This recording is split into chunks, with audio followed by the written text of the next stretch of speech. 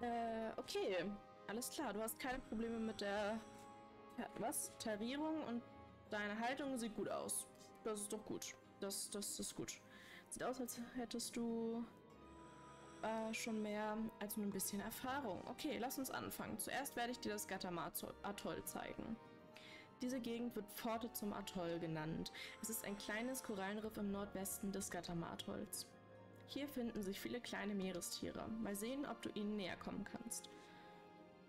Das sind die Basics. Okay, Leute, das sind die Basics. Wir schwimmen also einfach mal auf ein Tierchen zu und drücken A.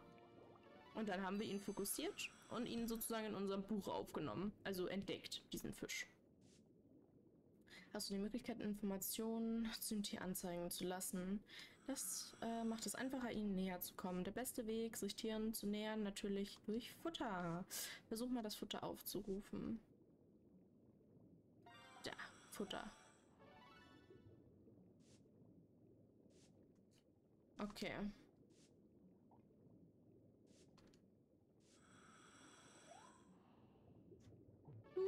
Wir haben sie gefüttert. Süß. Sie mögen mich. Yeah. Und diese wertvollen Informationen werden deine Arbeit hier erleichtern. Sehr gut.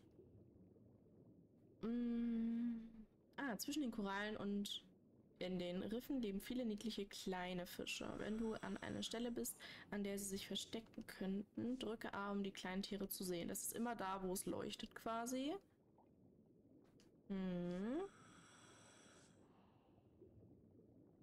Das ist die Pforte. Und jetzt gehen wir einfach mal ein bisschen erkunden. Wollt ihr den Fisch hier anklicken? Hallo?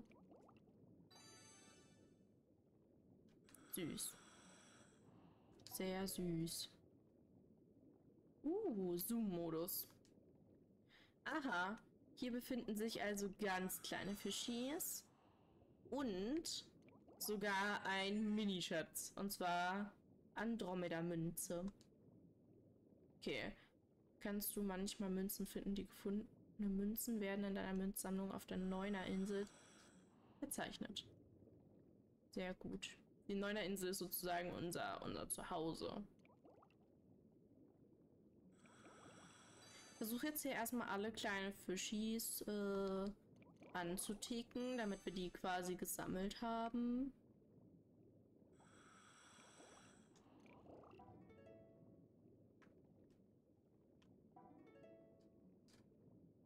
Oh, süß. Das fand ich halt schon immer gut. Also die Unterteilung in so kleine Mini-Fische fand ich schon immer richtig, richtig gut. Aber da oben habe ich schon drauf geklickt, oder? Oh ja, da war ich gerade drauf. Aber hier so zwischen, habe ich da auch schon drauf geklickt? Nee, oh, süß. Süß.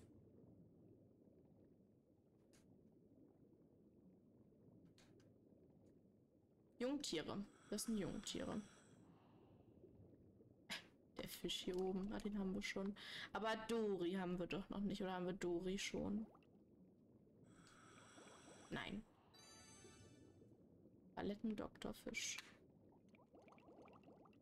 Okay, den da unten haben wir noch nicht. Papagei? Irgendwas mit Papagei, ne? Ja. Süß. Haben wir den gelben hier schon? Warte. Den haben wir noch nicht. Zitronenflossen, Doktorfisch. Ich schwimme jetzt mal nach da hinten. Vielleicht leuchtet es hier ja auch irgendwie auf oder so. Nö. Hier ist gar nichts. Okay. Sie taucht jetzt sozusagen mit uns. Okay. Oh, haben wir den Fisch da unten schon? Warte, wo war er jetzt? Hier? Da? Den haben wir noch nicht. Das sind jetzt erstmal die ganzen Einführungen, ne? Also Story kommt gleich noch. Keine Sorge.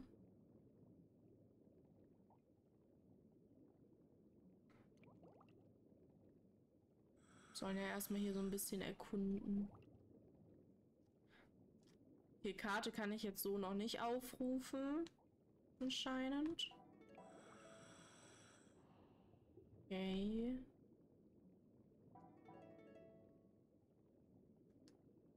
Da waren wir auch schon.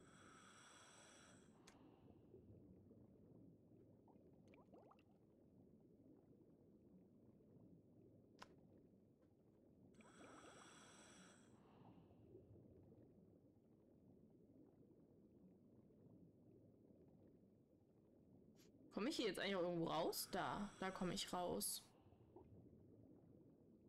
Ach, da unten haben wir vielleicht noch gar nicht raufgeklickt. Moment. Ja, die habe ich jetzt noch. Oh, süß. Auch so ein roter.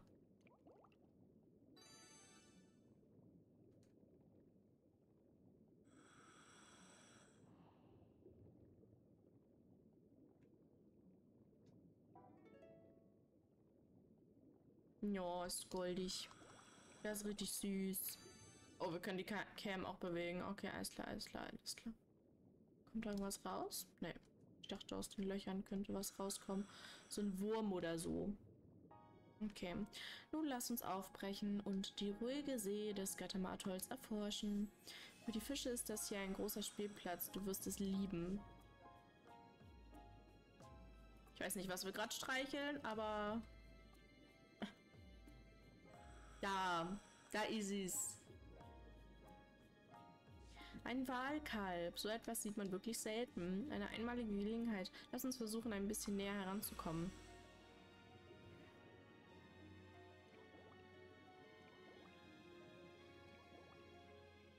Nehme ich, by the way, auch erstmal instant mit hier. Die Tiere, die ich hier sehe. Oh, es ist ja direkt zu uns geschwommen. Süß. Ein Kalb eines Buckelwals ist noch ziemlich klein. Ich würde sagen, etwa 1 Monat alt. Oh. Komisch, dass seine Mutter nicht in der Nähe ist. Vielleicht wurde sie getrennt. Das könnte ein böses Ende nehmen. Suchen wir die Mutter. Ja, gute Idee. Sie müsste noch irgendwo in der Nähe des Gattermatolls sein. Wir müssen die Mutter finden. Wenn die Mutter dieses Kalbs noch im Gattermatoll ist, wo würde sie hinschwimmen? Vielleicht ins Gebiet des Frühlingsgartens. Ach ja, du weißt ja noch gar nicht, wo das ist. Liegt direkt südlich von hier. Ich habe es auf deiner Karte mit dem Kreis markiert. Drücke X, um auf die Karte zuzugreifen. Okay. Sollen wir da quasi einmal hin, okay, nach da unten schwimmen. Ja. Oh ja, das ist kein Problem. Alles gut. Ich nehme, by the way, auch immer so ein paar Fischis direkt mit, ne? Dass ihr Bescheid wisst. Nicht, dass ihr euch wundert, dass ich irgendwie anhalte oder so.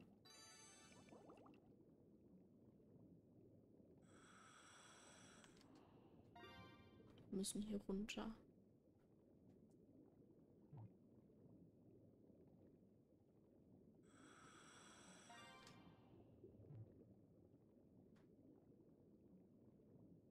Da ist schon wieder ein Rochen. Voll cool.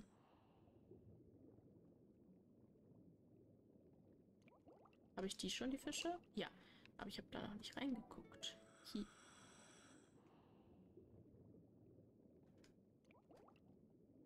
Neben mir war auch gerade noch ein Fisch oder so hier. Da.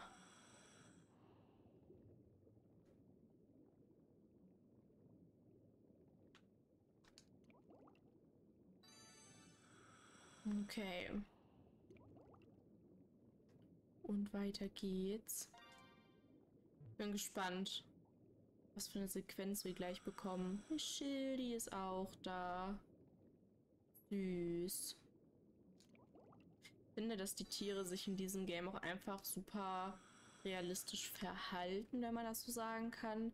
Es sind halt nie wirklich so viele auf einem Haufen, dass man jetzt sagen könnte, ein bisschen Überpopulation hier so, aber trotzdem ist hier immer irgendwas zu sehen. Und das war in dem neuesten Game nicht der Fall. Und auch sowas war gar nicht drin. Das ist so cool. Frühlingsgarten, Gattermatol. Oh.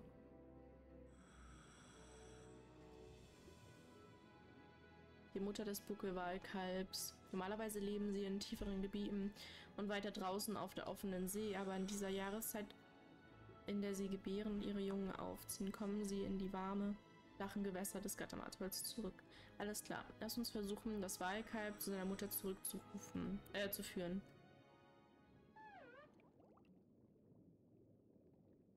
No. Wie süß.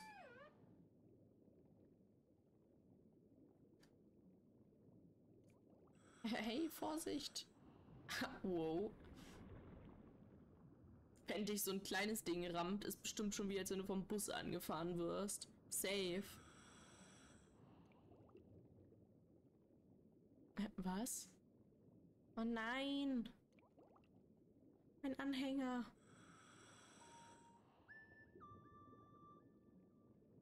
Hey. Hast du etwas gehört?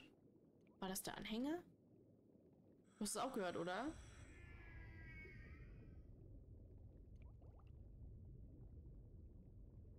Was war das für ein Geräusch? Pass auf! Sie wird uns rammen, verschwinde von da! Weiche aus, bewege schnell den Links-Stick. Okay, wow. Mein Gott. Alles klar bei dir? Du warst einfach toll. Was sollte das denn? Das Geräusch des Anhängers. Dann dieser Wal. Wo ist der Wal denn hin?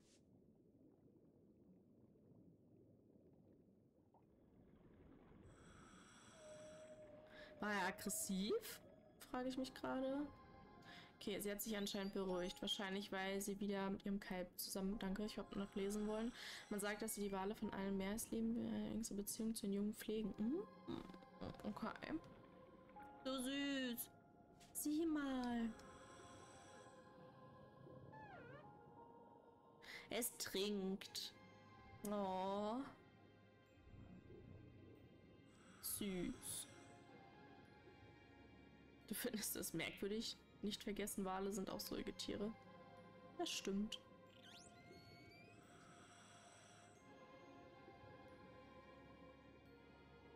Süß. Richtig, richtig süß. Wale sind so faszinierende Tiere. Auf jeden Fall toll, sie wieder zusammen zu sehen.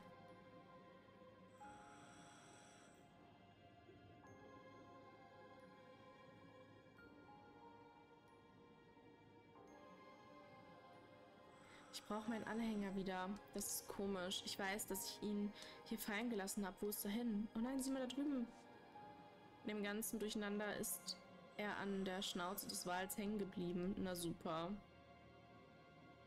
Das ist ein Andenken von meiner Mutter. Den müssen wir uns holen. Okay, wir können uns an großen Lebewesen festhalten. Das heißt, wir gehen hin und sagen festhalten. Okay, jetzt haben wir den Meeresanhänger.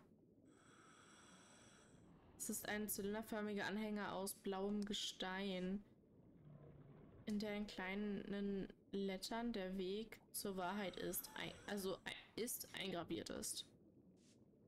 Vielen, vielen Dank, du hast meinen Anhänger gefunden. Okay, lass uns zurück zum Boot gehen. Opa macht sich wahrscheinlich schon Sorgen. Okay.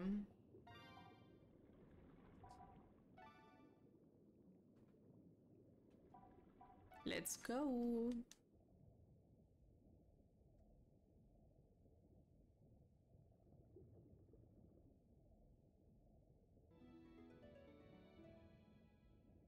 Wie ihr sehen könnt, die Map an sich ist jetzt nicht wirklich groß, aber man hat trotzdem relativ viel zu erkunden und je nachdem, wie weit man in diesem Game ist, passiert auf der Map auch immer was Unterschiedliches. Also nicht, dass man sie einmal erkundet hat und dann ist es fertig, sondern da passiert immer was Unterschiedliches.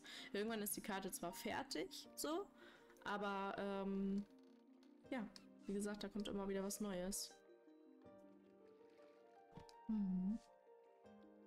Es hat dieses komische Geräusch gemacht und der Wal ist plötzlich durchgedreht. Sowas habe ich noch nie gesehen. Ich bin immer noch nicht ganz sicher, was eigentlich passiert ist. Ich verstehe. Deshalb habt ihr also so lange gebraucht, um zurückzukehren. Nun, es gibt noch immer viele Geheimnisse um dieses Ding. Das ist wahr.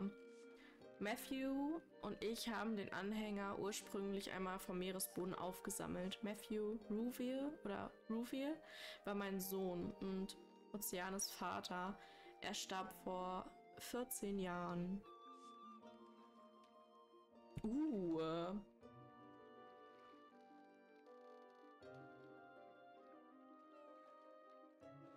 Wisst ihr, was ich mir gerade denke? Es ist 14 Jahre her, dass ich das Game das allererste Mal gespielt habe. Es passt irgendwie. Wir stellen uns einfach mal vor, als ich das erste Mal gespielt habe, ist der verschwunden.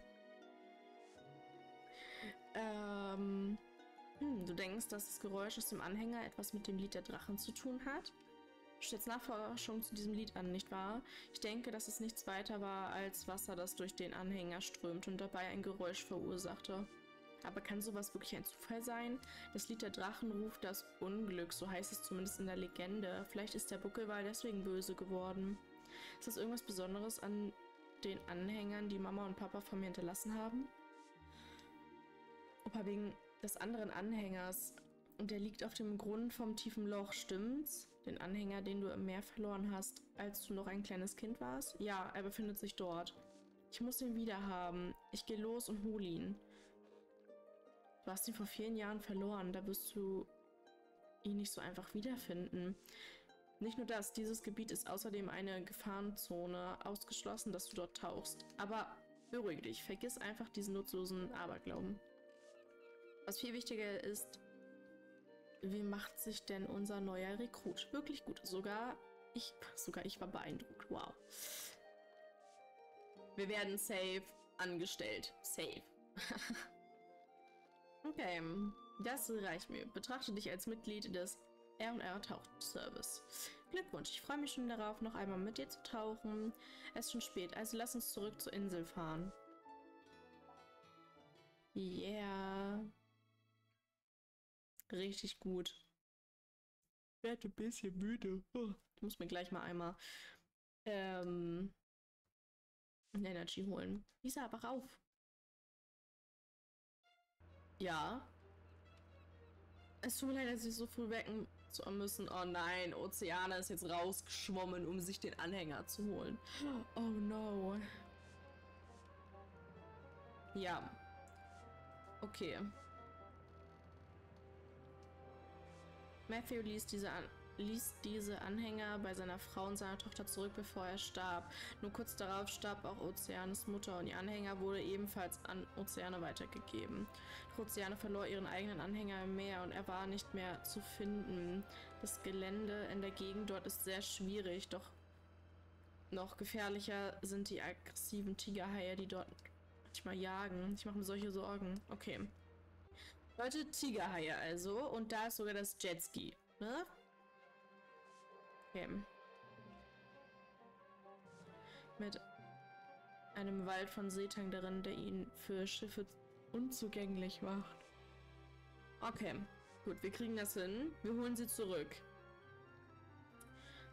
Wegen seiner Dekompressationskrankheit oder so kann er nicht tauchen. Ja, nein, nein, nein, nein.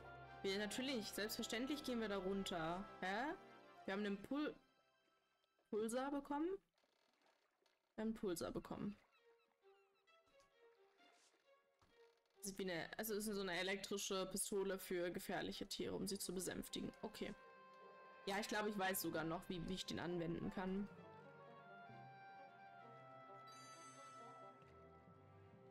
Oh, hier unten ist das tiefe Loch sogar. Ah, ich dachte, wir müssen zu einer ganz anderen Map. Nö, okay, alles klar, easy.